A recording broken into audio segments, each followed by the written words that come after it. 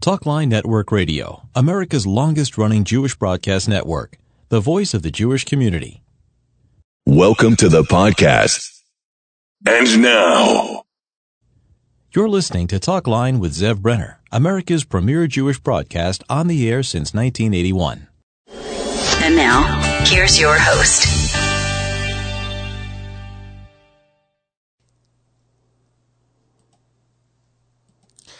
Welcome back to the program. I'm Zev Brenner. It's been a while, maybe too long, since we last had former Assemblyman Dov Hikind. He's with Americans Against Anti-Semitism, but he got involved politically again in the race for city council to succeed Chaim Deutsch. He backed the Republican candidate Ina Vernikov. The whole Jewish establishment, the political establishment, backed her Democratic opponent.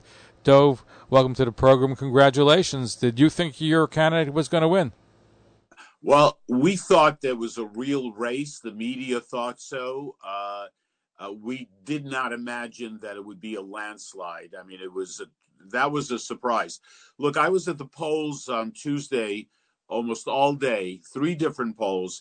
And what I saw happening with the voters, the way they expressed themselves to me, I saw something major was happening here that people did not want to be told by the Sparta group, by the Flatbush group, or by Yeshiva World, for that matter, who to vote for, who to support. They understood the issues. They knew we had a great candidate in Ina Vernikov, and they expressed themselves loud and clear in this major victory for Ina. Ina's someone who's very involved with us in Americans Against Anti-Semitism. She's actually the head of the women's division, and she's a real fighter. I'm telling you, you're going to have her on your program many times because she's going to be doing stuff. She's going to be speaking out. She's going to be standing up. She's a real fighter, and she will get along with everybody. So this is a major victory for the entire community and way beyond. I mean, I think voters, Democrats including, send a very powerful message. We don't want the radicals of the Democratic Party running the show. That's not what we want. That's not the Democratic Party we signed up for, that we became members of. So nationwide we saw this. I mean, what happened in Virginia is unbelievable. The fact that there's a close race in New Jersey, I mean, wow. The fact that in Buffalo, the Democratic candidate, who is an avowed socialist, supported by the radicals in the Democratic Party like AOC and so on, she won the primary, and the former mayor ran as a write-in candidate and won big as a write-in candidate, and the socialist candidate lost. So this is a trend all over America. The question, of course, is, Zev, will the Democratic Party, the leadership of the Democratic Party, really get the message?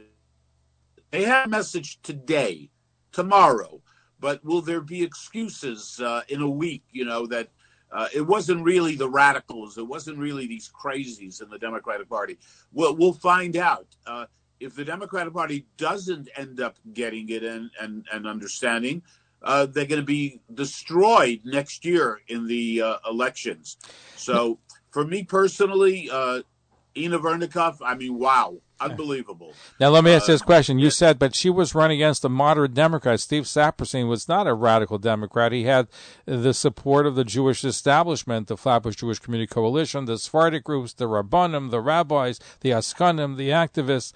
So, in fact, you were attacked, I believe, because they said you attacked the Rabbanim in the community for not supporting her. Well, let me tell you, Steve Saperstein, when he was asked by the New York Post who he voted for in 2020. He's not a private citizen. He's running for public office. Refused to answer the question. That's not leadership. When he was asked about charter schools, whether there should be additional charter schools, he refused to answer the question. Now, that one I understand, because he was supporting the UT, the United Federation of Teachers, that in every single way wants to make sure that private schools, yeshivas, do not receive any aid. But when he was asked the question, he refused to answer the question. By the way, Zev, He refused to go on any radio or TV show with Ina. New York He didn't even come. interviewed Ina. Uh-huh. He refused to go on. He refused to discuss anything. He didn't want to come on this show. We invited him numerous times. I don't know if he was moderate. I don't know what he was, because he never really went public to talk about it. He was afraid to. But did you feel upset when the Rabbanim and some of the Jewish groups that you worked with in the past were angry at you for supporting it and they felt you crossed the line? No, not at all. I didn't feel that way at all. To be honest with you, it was irrelevant to me because I felt very, very confident in the people. A lot of people at the polls, Zev, expressed, no one's going to tell us who to vote for. It's one thing to make a recommendation. That's different. Look, I did that for Ina, okay? But a lot of it was heavy-handed on the part of some of these groups. The behavior of Yeshiva World was a disgrace. Pure, unadulterated hatred. And I actually, want to thank Yeshiva World, because I think that their hatred, their sinat chinam, actually helped Ina tremendously. So I'm very thankful. So what did they do that you're upset with? Doing what they did. What did they do? Tell our audience exactly what they did in your opinion. Well, one of the things they did, they attacked me viciously. You can criticize me. That's perfectly fine. I've been around a long time. That's perfectly legitimate. But it was mean-spirited. It was hateful. It was deceitful. It was filled with lies and dishonesty, about the rabbis and about other things. Anyone who read that and has an open mind and thinks understood that this was a hatchet job. By the way, the person who wrote it, Yeshiva World said at the article, we do not necessarily agree or disagree. But the person who wrote the article doesn't exist. It was under a non-diplom. It was under a different name. Can you get him on your show? Do you know who it is, though? And this is typical of Yeshiva World, that they will do things like this. So, they help the cause. I think we have to report to Campaign Finance the contribution of Yeshiva World, because they were extremely helpful with their hateful messaging. Does this mean that Ina Vernikov will not give an interview to Yeshiva World? Oh, I don't speak for Ina. And if Yeshiva World called Ina, or by the way, if they called me, they don't call to ask anything. They just do, their nasty stuff. But again, a lot of these articles that are written by people who are invisible and don't exist. So they used to have a guy by the name, they used to have a guy by the name of Dov Gordon, who used to write the nastiest things about me. On anything I did, they would be nasty. Dov Gordon. Who's Dov Gordon? So why do you think Yeshiva World has it in for you? This goes beyond Ina. I have no idea. I know there's something called sinat chinam, I don't know. I have no idea why they do. Maybe money has something to do with it. Maybe the highest bidder. I really don't know. Maybe you can get the person who's responsible on your show and talk about it. I have no problem. I'll set up a debate or discussion between both of you. That. I'd love to. We'll try to reach out to them. But let me ask you this question. Traditionally, Orthodox Jews tend to vote more Republican. I think Curtis Liu, of all the neighbors that he carried, was probably Borough Park, if I read the statistics correctly. So why, in the case of City Council, to succeed Chaim Deutsch, did all the Jewish establishment, the Orthodox Jewish community, for the most part, support a Democrat over the Republican? What made Manishtana? What was different about this race where they bucked the way the Orthodox Jewish community has been voting? Yeah. Look, Zev, at the polls, the reason given by people, and I talked to a lot of people at the polls, it was just wonderful being there. It was just special meeting so many people. Not from my old assembly district, because this was a completely different district, but people had all kinds. There were those who said, "I'm voting only for Republicans," but that was not the main refrain. People were tired of being told who to vote for. They got to know Ina whether it's to, meeting her in person, listening to the issues, the fact that her opponent refused to debate and discuss anything. Both of them were invited to a number of shows, and only Ina appeared. So I think people, had different reasons for doing what they did. At the end of the day, there is no question that people in our communities are very disappointed with the Democratic Party. And not just, by the way, it's not just the Jewish community. What happened in Virginia, what happened in New Jersey, what happened in Buffalo with the radicals lost, it was a lot more than just the Orthodox community. A lot of Americans, just ordinary Americans, are fed up with the defund the police, with these radical positions that are taken by the radicals in the Democratic Party. They've just had enough, and the Democratic Party just now, and also look, President Biden is like, I don't know, he's asleep. I don't know where he is. I don't know if he knows if he's coming or going, but America is showing weakness to the world. I think we all agree that Biden is not exactly. I remember when Biden and the Democrats would talk about Donald Trump, saying that when they're elected, America will be respected throughout the world. Do you think America's respected right now? Do you think the French respect Biden? Do you think the Chinese, the Russians, and others respect Biden? And other countries in they don't have to respect him; they have to fear him, and they don't fear him. They don't fear America. Just the opposite. No, they don't fear America. By the way, in the case of the local race, we did appeal to Steve Saperstein numerous times to appear. We never got a response. I spoke to him once. He said he would come on, and that was it. Never heard from him again. Zev, what was he afraid of? I'm not sure. What was he afraid of? Why wouldn't he talk to you? You're very fair. You give both sides an opportunity. Others, in some of your other programs with Jeffrey Lachs and New York won, for God's sake. Won. And he would not be interviewed. He would not debate Ina Vernikov. Saperstein was a seasoned candidate. This was his third race. He's been around. And I don't know who advised him. Don't talk to anyone. You're running for office. Don't talk to anyone? I mean, that's crazy. That's insane. And obviously didn't work out over here, too. But what I find intriguing, and this is true of Nassau, well, Nassau County is different. Nassau County, they had some big Republican wins. You had Bruce Blakeman, you had Ann Donnelly for district attorney. But in New York, you have a weak Republican Party, and somebody who runs on the Republican line gets virtually no support from the Republican Party. So in the case in Brooklyn here, in the city council seat, so if Ina Vernikov did it pretty much on her own with your support and others, without really any help from the Republican Party, which had the Republican Party been more involved in some of these races, I think the outcome would have been even different. Maybe not in Brooklyn. By the way, I had reached out to get Donald Trump Jr. to endorse Ina. He ended up doing a robocall, which was amazing.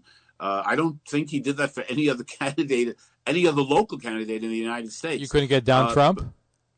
I didn't ask for Donald Trump. I asked for Don Jr. And they said yes. Said yes. They know our community. They knew who Ina was. The New York Post did a great job in presenting Ina to the public. By the way, the New York Post was the first newspaper that in their headline said that this is a real race, that she has a real shot.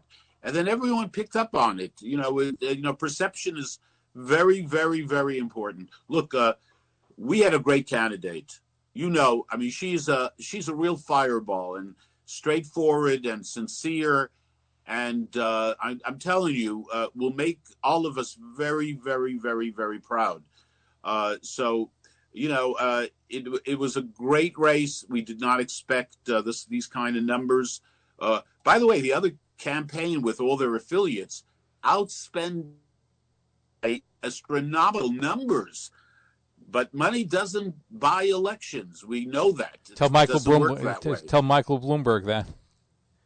Right, exactly, precisely. So all I can say is I am absolutely thrilled. I am so proud of the Amcha, the Amcha, the people, the average person. Like I said, I spent over 10 hours standing on my feet yesterday and meeting hundreds and hundreds and hundreds of people, couples, men, women, older, younger, non-Jews, and pretty much it was a little scary. I didn't want to share it with anyone because, as you know, people sometimes say what you want to hear, and until you count the votes, nothing really matters. Right, they know what the fat lady sings. Very, sings. very good feeling all day yesterday from early morning. I left Woodmere to go to Brooklyn at 5 o'clock in the morning. Wow. Okay, and it was just great being back in the community, meeting so many people. These are people, as I said before, not from my old assembly district. This was all new, and they were warm and delightful and supportive on every single level. So maybe I'll run for some kind of office. Are you going to run again, Dov? Is this the beginning? I look. By the way, I would never say never, but we shall see. Meanwhile, I am just so excited about Ina Vernica. So by the way, we have other people like Ari Kagan. He also did well. First-time person. The race is very close in that race, but Ari will. I spoke. Ari's a great guy. He's been involved with our organization as well.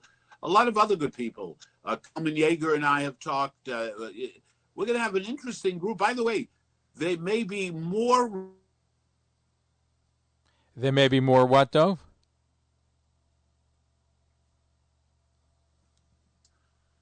Which is I'm sorry, Dov. I didn't hear you. There may be more. There may be more. There may be more what? Republican. I spoke at her club many, many times. She won. This guy Brennan looks like he lost in Brooklyn to a Republican. So on and on and on. It's quite remarkable. Former Assemblyman Dov Hikind is our guest. He endorsed Ina Vernikov, the Republican candidate. How did you get former Councilman Chaim Deitch to go against the Democratic candidate and vote and endorse Ina Vernikov? Well, I want to say thank you to Chaim Deitch for doing what his heart told him to do. He got to know Ina Vernikov, and he really liked her, like so many other people in the community. Listening to her, she really got into your kishkas, as they say. And Chaim, he knew the scene, he knew what was going on, and he was extremely, extremely helpful. Chaim was at the victory party last night and spoke. And his whole family, by the way, his wife, children, they were all involved on behalf of Ina Vernikov. And the reason is, it's very simple. I mean, Ina is just a good person who they all understood and they all saw. You have this beautiful young woman with a tough and strong and proud to be a Jew, by the way, proud to be a Jew, loves America. Beautiful story of coming from the Ukraine to the United States, appreciates American democracy, what this country is all about. Doesn't just, say it, because you have to say it. She really feels it. It's straight from the heart and soul. So the whole Deitch family was involved, including Chaim, and they made a big difference. I want you to know that Chaim Deitch, I'm sorry that he's going through difficulty, but Chaim Deitch was beloved in that community. He's one of the top 10 city council plus, members. He really produced for that community. He did. Constituent services like no one else, like we did when I was in office. Being there for people, helping people. That's really what it's all about. No, Chaim Deitch, as you know, is one of the top 10 city council members. He was great in constituent services. We're coming to the end. Did you know, by the way, you mentioned the robocall that Donald Trump Jr. did for Ina Vernikov. I spoke to Todd Kaminsky, who lost. He's related to Mel Brooks. It's his uncle. Mel Brooks did a robocall for him, but obviously Mel Brooks didn't produce. Look, I live in the Five Towns, and I'm very much aware of that.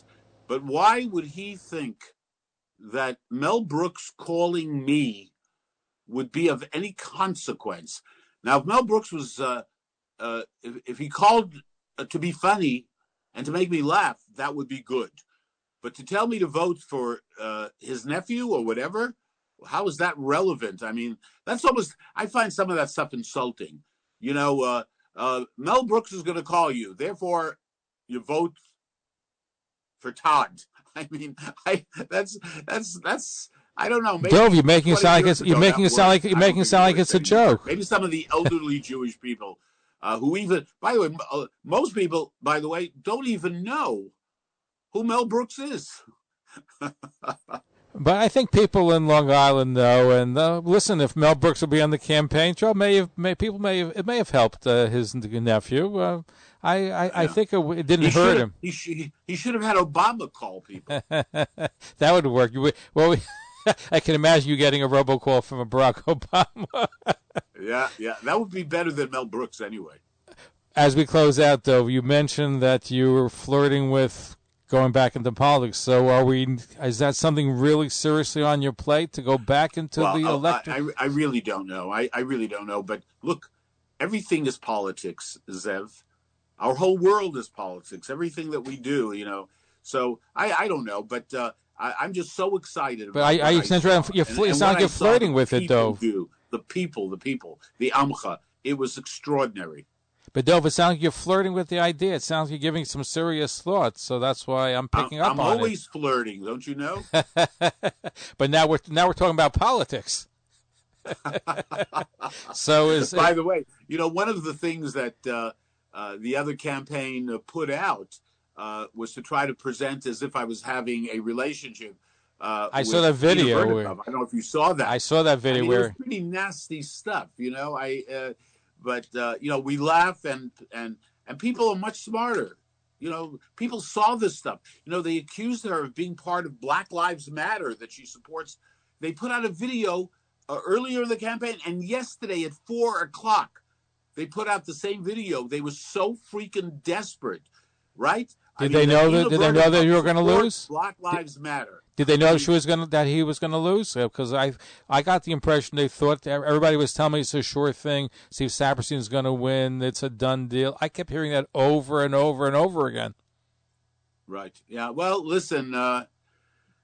They were supposed to win. You know, based on their own, you know, imaginations. You know, all the important people, I don't know who made them important, but the important people all supported. I mean, and by the way, very strongly, they were determined on behalf of, you know, the Democrat. But again, as I said, people did not buy it. Things are changing. There's a new mood in the community. Don't tell us. Don't dictate to us who to vote for. People are smart. People in our community are intelligent. They can do their own homework. They can look into the candidates and make up their own mind. They don't need the Flatbush organization. They don't need the Sparta group. I mean, if you really think about it, some of it is insulting to people. Like, here, let me give you a little piece of paper and tell you who to vote for. But they've done that. You've endorsed candidates, and they're endorsed. What's wrong with endorsing candidates? They went all out. You went all out for you know. You've went out for other candidates. That's part of the political process. I think that the difference to me is the way things were done. It was done in a fashion of how dare you not support. It was done sometimes with threats. I mean, I don't want to go into stories. Were you threatened? Were you threatened, though? Of you know, the manipulation of the rabbis was horrible. What do you mean by the manipulation of the rabbi? Were you threatened? That the rabbis keep busy with holy things and not get involved in politics. Doe, were you threatened? Were you threatened at all by anybody? Did you have any skirmishes with some of the rabbis? Tell us about that. Sorry? Were you threatened by anyone? Did you have skirmishes with some of the rabbis? No. Listen, Zev, you know me. You can't threaten me. But did they? The question was that I know that you don't take it seriously, but people were threatened. People were threatened. The like who was threatened? Were misused throughout the campaign. There was a lot of. There's no question. Some of these groups are very powerful. I'm talking about like the Sephardic group. You know, they hand out a lot of money to a lot of places, and it's one thing to make your recommendation. It's another thing to create an atmosphere that if you don't support who we tell you to support, that you're doing something wrong, or we're going to penalize you in some fashion. So, Doe, when you run for office again, are you going to get the support of the FJCC and the Sephardic group? Well, the first place I'm going to go to get support is from Zev Brenner. But I'm talking about the second. I'm talking about the second place. And if I don't get your support, I'm not running. I'm telling you right now. All right. So now you're running. What seat are we looking at? No. Listen, I'm going to enjoy Ina Vernikov's win for quite a while. Watching her in the city council. Let's take one step at a time. Let's see. First of all, I heard that Mashiach was coming. Well, with all these Republican electoral victories, so he's on his way. Anytime, so I'm not making any plans for running right now. Former Assemblyman Dov Hikind, founder of AAA, Americans Against Anti-Semitism. Thank you for joining with us, and very interesting race. And again, congratulations. People didn't think you were able to pull it off and helping Ina Vernikov to victory, but you did, and it happened. So congratulations. Thank you. Thanks for having me, Zev. I always love being on your show. And thank you. Regards to Shani. Absolutely.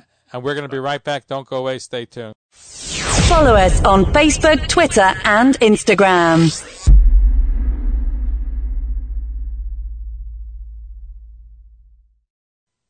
Talkline Radio and TV with Zev Brenner is just phenomenal. Everybody concerned about the Jewish community should listen and watch.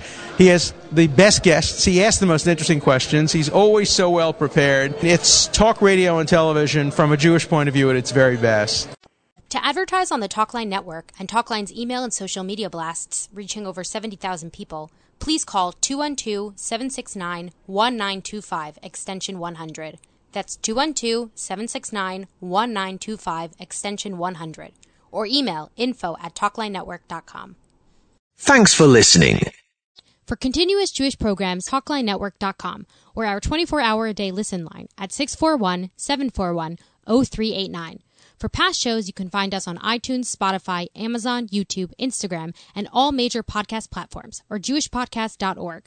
Thanks for listening to the talklinenetwork.com. Talkline Network Radio, America's longest-running Jewish broadcast network, the voice of the Jewish community.